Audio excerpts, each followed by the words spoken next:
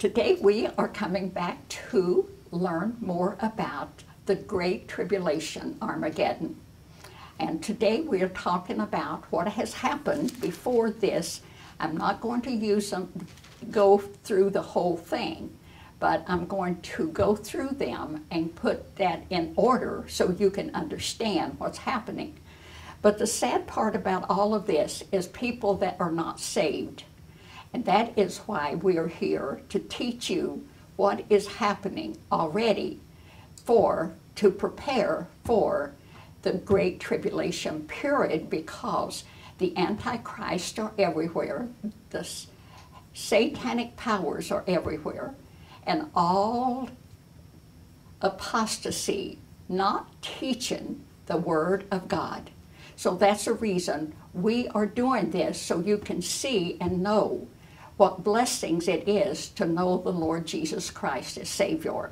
So today I'm going to begin with one of my lessons that is very, very good, because some people that are listening don't know how to receive Christ, don't know anything about the Word of God. All Scripture is given by inspiration of God and is profitable for doctrine. You see, we have to read the Word of God to obey the Word of God.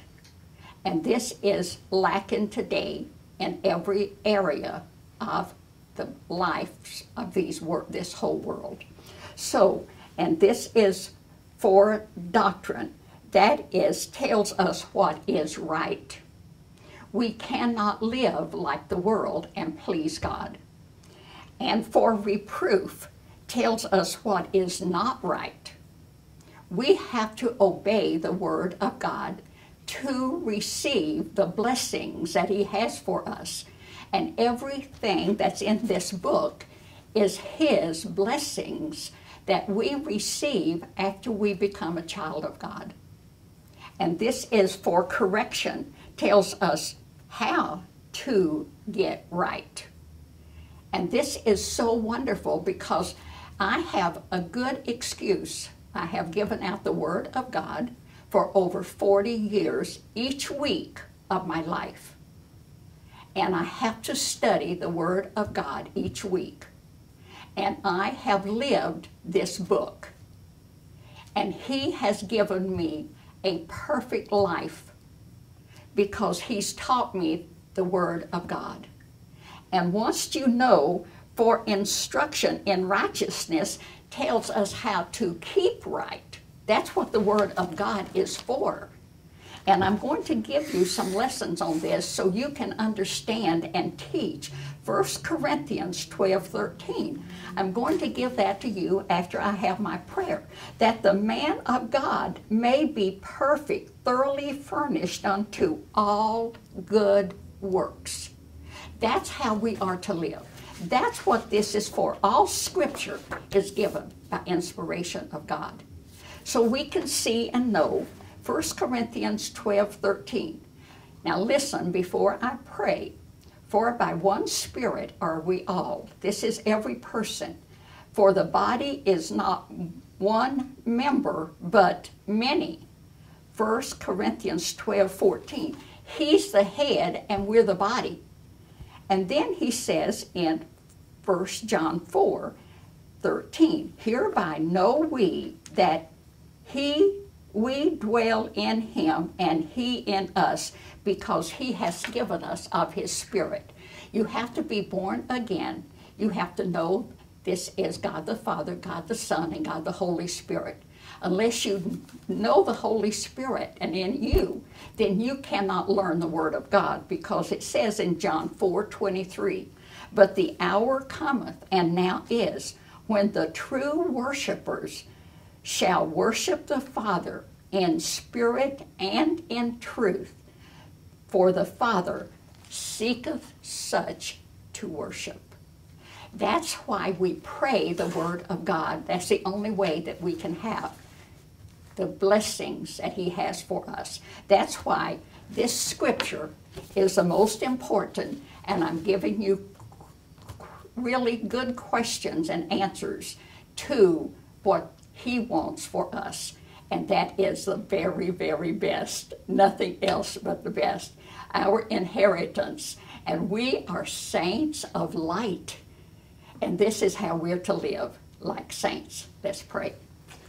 Oh, our gracious and dear Heavenly Father, we thank Thee and praise Thee this day for the blessings of knowing Thee and for the truth that Thou hast given to us in this book. So today we're coming to the throne of grace to obtain mercy and to find grace to help in time of need. And we have not because we ask not. Ask and you shall receive, that your joy may be full. And every person that's listening right now can receive the Lord Jesus Christ by believing, for God so loved the world that He gave His only begotten Son, that whosoever believeth in Him shall not perish, but have eternal life. And this is what I'm giving this out today for, and these last few weeks, and the next few weeks, teaching how every person can know they are born again by the Spirit of God and to accept the gift of eternal life and to be brought out of darkness into light, out of the power of Satan unto God. And we don't want anybody to go to an eternal hell, because God did not make that for people. He made that for the devil and his angels. Thank Thee for 100-fold. I pray for 100-fold every day, that every person, and this is a confidence we have, if we ask anything according to His will, we know He hears, and we shall have the petitions that we require of Him. And every person that's listening right now can receive this gift, the gift of eternal life. And that's how I pray every day for all of those people that are lost. Thank Thee for hearing and answering our prayers today. In Christ's name we pray, amen. So today, as we come to these lessons, we want to give you some Bible verses that you can write down and study them every day. You have to study the Word of God every day. It's just like your food. If you don't eat food every day, what happens? That's what's happening to all the people that are truly born again, but they're missing out on all the blessings that God gives to us. And then he says in 2 Corinthians 1:22, who hath also sealed us and given us the earnest of the Spirit in our hearts. But the natural man receiveth not the things of the Spirit of God. Now, for those of you that have been listening to this, this is what happened with chapter 6 and chapter 4 of the book of Revelation. We're raptured to be with the Lord. We saw it. You've seen that, and you know that's where we go.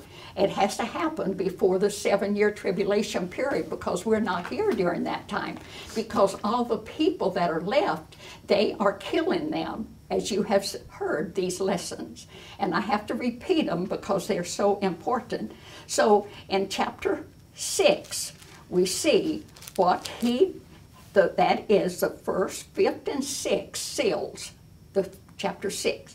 Chapter 7 is when they give the 144,000. This is chapter 7, verse 3. Hurt not the earth, neither the sea, nor the trees, till we have sealed the servants of our God in their foreheads. You see, we are sealed. Nothing can't touch us. That's what happened with the 144,000, because in chapter 7 now, I'm giving this over because you have to hear these twice to understand and study them. And then in verse 9, and this I beheld, and lo, a great multitude, which no man could number, of all, this is amazing, of all these nations, and tongues. This is so amazing. And this is blessings from people all over the world. And before these, and return to the Lord before the Lamb, They are clothed with white robes and plagues in their hands. You see, they are, the white robes always speak of Christ. They're in the light of Him now. They are not doing what the other people did, because when they started to kill them, they would not worship the beast. Now that's why I'm giving this to you. And cried with a loud voice, saying, in one, our God, this is so amazing, upon the throne sat unto the Lord in heaven. These people had not received Christ, but they had to be killed or they couldn't go to heaven. They kill them because of other people that's on the earth. So they ask, one of the elders asked, where did these people come from? Now this is verse 14, you have to understand. And I said unto him, Sir, thou knowest. And he said to me, these are they which came out of the great tribulation. So you can understand what happened. And then we've already heard in chapter 14 how the people, they had all 144,000. They are serving God for 7 years, but they can't touch Him. That's how nobody can touch us. If we stay faithful to the Word of God, we are sealed just like they were. And I want you to understand that, and we're going to study this in a little while, but not right now. And there followed another angel saying, Babylon is fallen, that great city, because she made all nations drink of the wine of the wrath of her fornication. You see, you can't do like the world and please God. And that's what he says with these. He says, these are they which were not defiled with women, but they were virgins. Everybody's to be a virgin. There's no other way. So here we're seeing now, and then in chapter 14, then, this is the most amazing thing, and the third angel followed them, saying with a loud voice, if any man worship the beast and his image, and receive the mark of him in his forehead or in his hand, the same shall drink of the wine of the wrath of God, which is poured out without mixture into the cup of his indignation, and he shall be tormented with fire and brimstone in the presence of the holy angels and in the presence of the Lamb. You see, we have to know the Word of God. And when we do, we won't sin. And if we do make a mistake and sin, He never remembers our sin no more, because we turn from that sin. And then he says in verse 17, we have to understand all of these truths, because there's nothing else in this book. And the smoke of their torment ascended up forever and ever, and they have no rest day nor night, who worship the beast and his image, and whosoever receiveth the mark. Now that's why I have to give you these. You have to understand that this is what happens to everybody that will not refuse sin. And that's what we are to live today. So, as we give to the rest of these, we have to understand what He is doing for us. And then we see with these lessons, you have to obey the Word of God. And this is John 4:24. I gave you John 23 before. And this is what you have to understand about the seal. But the hour cometh, and now is, when true worshipers shall worship the Father in spirit and in truth. You have to have the Word of God. The Father the Father in spirit and in truth, for the Father seeketh such to worship him. And then in verse 24, it goes together. God is a spirit, and they that worship him must worship him in spirit and in truth. Hebrews 9:14, how much more shall the blood of Christ, who through the eternal Spirit offered himself without spot, by his own blood, he went to the cross and died for us, that we have his pure blood, and we are to honor that blood. He's in us. That's the only way you can be saved. By his own blood, Christ entered into once into the holy place, and here we have, in Christ, we have redemption through his blood. You see, once we know the Word of God, our lives change, thinking of all that he's done for us. So we're going to now read some of chapter 9. We did the first part, and now today, and thus I saw the horses in the vision, and them that sat on them having breastplates of fire and of javelin and brimstone, and the heads of the horses, now listen at this, were as the heads of lions, and out of their mouths issued fire and smoke and brimstone. This is what the 7-year tribulation is doing to those that are serving God, wanting to live for the Lord. And then listen what he says, but for their power is in their mouth and in their, this is amazing, tails, for their tails were the unmeasurable and had heads, and with them they do hurt. All they do is to give them things that are bringing pain to them, and not according to the Word of God. None of these that they're doing now, this is what happens. And now in chapter 11, that I just went over those that I gave you before, and there was given me a reed like a rod, and the angel stood, saying, rise and measure the temple of God, and the altar, and them that worship therein.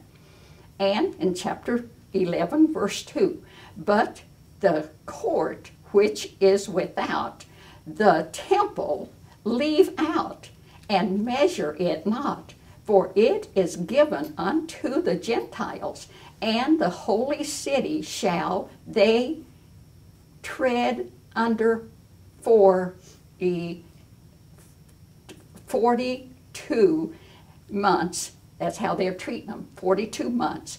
For I will give power unto my 2 witnesses. Now these are 2 witnesses, prophets, and they shall prophesy 1,260 days, clothed in sackcloth. This is what they're going through right now.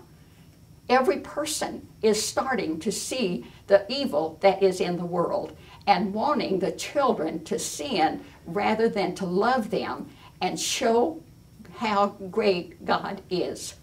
And this is chapter 11, verse 4. For these are the 2, this is, olive trees and the 2 candles standing before the God of the earth. And if any man will hurt them, fire proceedeth out of their mouth, and devoureth them, their enemies. And if any man will hurt them, he must in the same manner be killed. You see, that's all they're thinking about, killing the people that will not worship the beast. And in verse 6, these have power to shut heaven, that it rain not in the days of their prophecy, and have power over waters to turn them to blood. They turn the water to blood. They have earthquakes and everything. And this, and waters to turn them to blood, and to smite the earth with all with all, this is, as often as they will. Every person, they just do it to these. And then he says, and when they shall have finished this testimony, the beast that ascended out of the bottomless pit, the bottomless pit that comes out of there, shall make war against them and shall overcome them and kill them. You see how time is going to happen? And we have to be raptured to be with the Lord, and we will not be here. The tribulation has no power over anything as you're a child of God, and this is the best thing. And when they shall, this is still in chapter 11, verse 11, verse 7. And when they shall have finished their testimony, the beast that ascended out of the bottomless pit shall make war against them and shall overcome them and kill them. They killed the prophets. You see, this is a terrible thing. And I want to talk to every person that's listening. As a family, we as parents are saved. The children are not. Sometimes the children are saved and the parents aren't. So we have to obey the Word of God to have, when we go to heaven, which I'm ready for heaven, I've been ready for heaven for, my daughter says, I say I've been ready for 30 years. But listen, it's been longer than that. And your children will never be with you, or you'll never see them again. This is something to think about, because my heart has been aching more than ever before since I have done. I taught this years ago, but it is going to happen soon. So we have to understand, and that the dead bodies, now listen to what they did, shall lie in the dust of the great dust which enemies is called, where enemies are called to Sodom and Egypt, then when our Lord was crucified. And they of the people and the hundreds and tongues and nations shall see their dead bodies. Here is what they did. The bodies lying in the dust, and they shall not suffer them to bury them in the graves. They're leaving them out so they can see them. And this is the saddest thing. And they that dwell upon the earth shall rejoice over them and make merry, and shall send them, this is amazing, one to another, here because those two prophets tormented them that dwell on the earth. And they were tormenting the prophecies.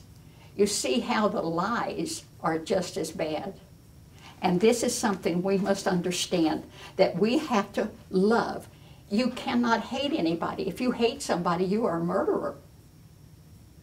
And we are, he that loveth not knoweth not God. So here, and they heard a great voice from heaven. Now listen to this. Saving them, saying to them, come up hither. And they ascended up in heaven in a cloud, and their enemies beheld them. You see, this is something that every person can understand, and even a child. And we have so many days and so much time to serve the Lord. He says, and I want to give this to thee, I'm giving this before I get, this is my prayers daily. Mark 16:15. Go ye into all the world and preach the gospel to every creature. I've set before thee, Revelation 3:8, I've set before thee an open door, and no man can shut it. Matthew 19:29, that we shall receive an hundredfold and shall inherit everlasting life. I pray for a hundredfold every day. And this is his will. It's not his will that any should perish, but that all should come to repentance. And this is the confidence I have. If I ask anything according to his will, I know he hears, and I shall have the petition I require of thee.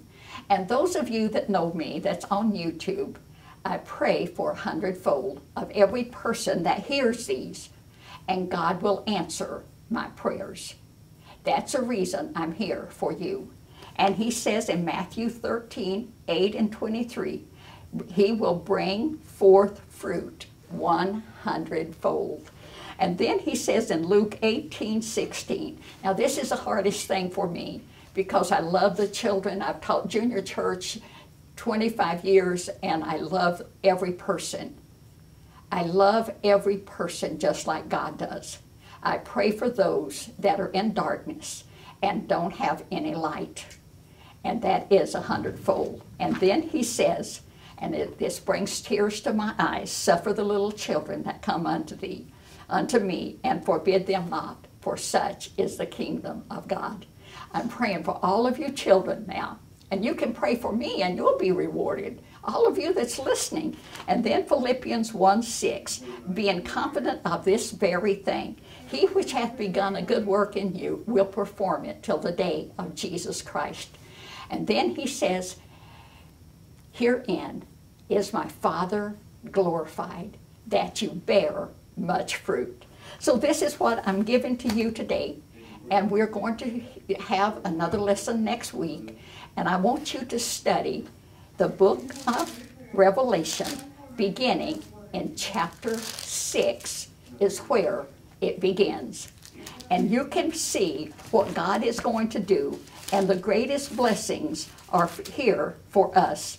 And all the people that need to know the Word of God, it's right here in this book.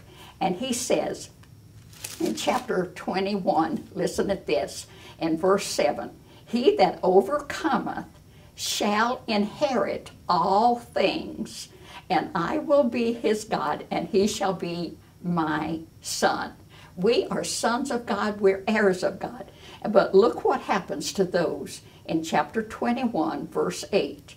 But the fearful and unbelievers and the abominable and the murderers and the whoremongers and sorcerers and idolaters and all liars shall have their part in the lake which burneth with fire and brimstone, which is the second death. You see why I'm here? I'm here because God gave us his Son, and his Son gave himself for our blood and for our life, eternal life. So I'm praying that you will study these lessons and obey the Word of God, and I will see you in heaven. Nothing else in this world that is eternal. And every promise in this book is eternal, and it's for us after you become a child of God. Thank you for hearing today. I love you, and I pray that you will get on your knees like I do and pray, and he will answer your prayers. Receive the gift of eternal life today.